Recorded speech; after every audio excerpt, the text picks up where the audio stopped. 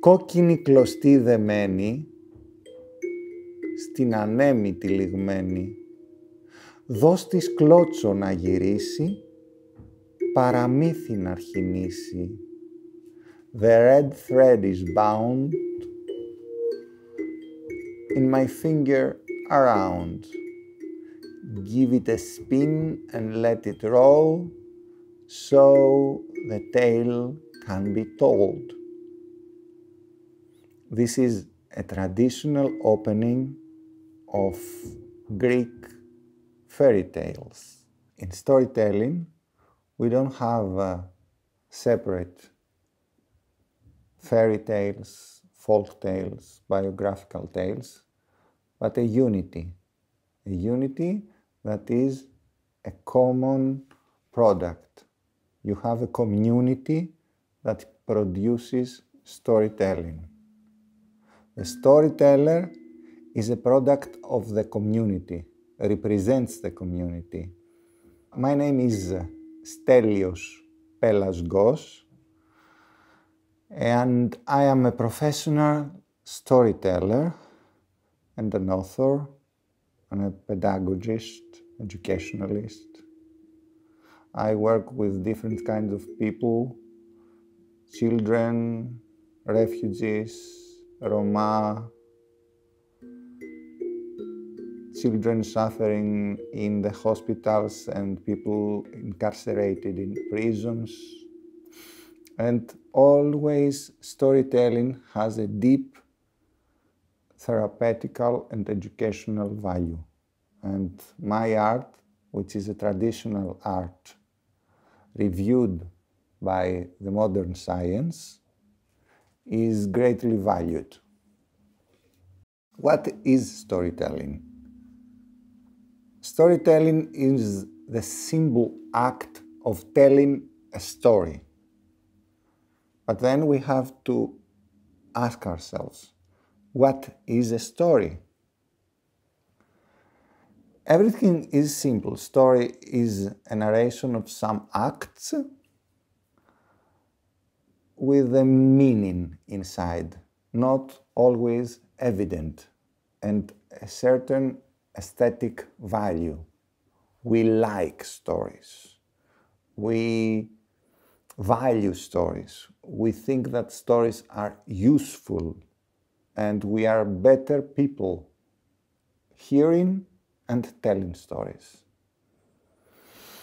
Storytelling is a physical act.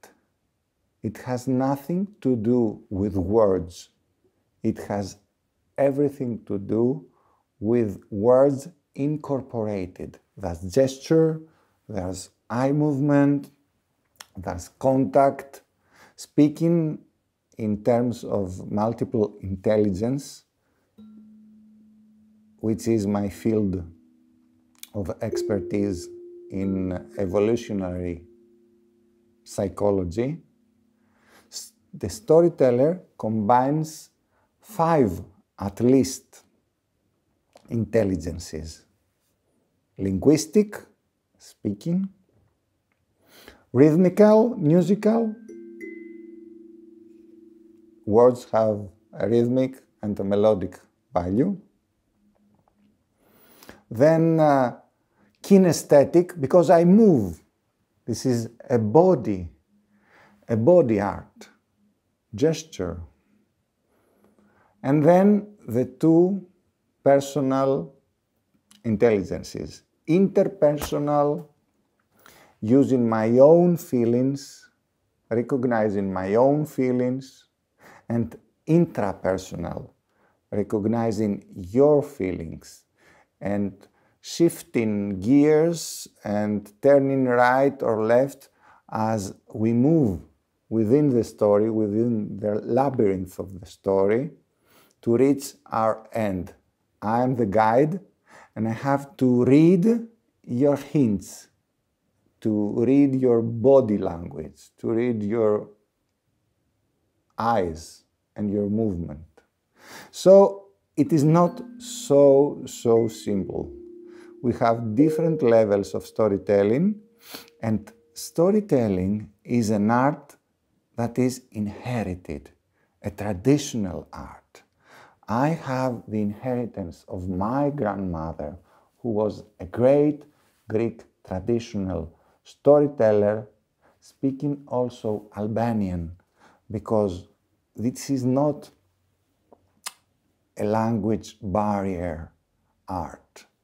It overcomes barriers between languages, between cultures, between genders, and between social classes.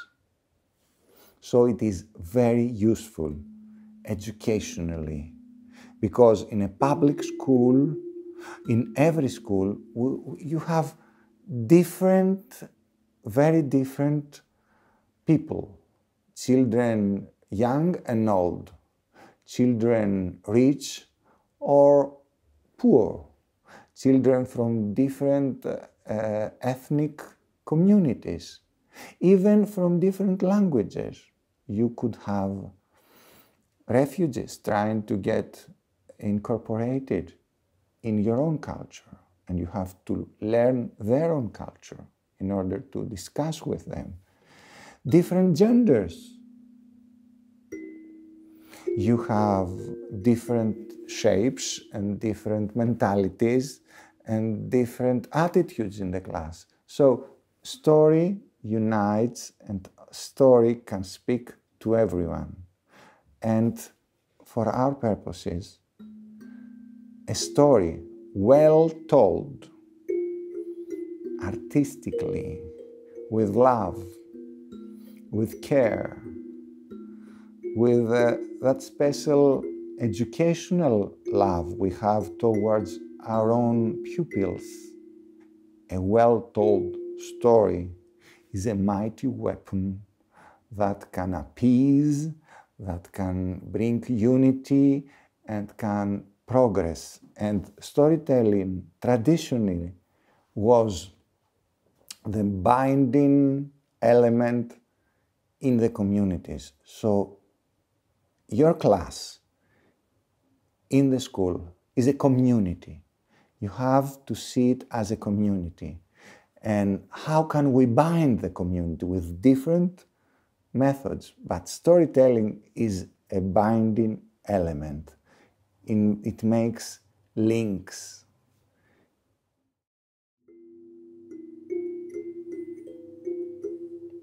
Biographical storytelling is a form of storytelling where you can use life stories and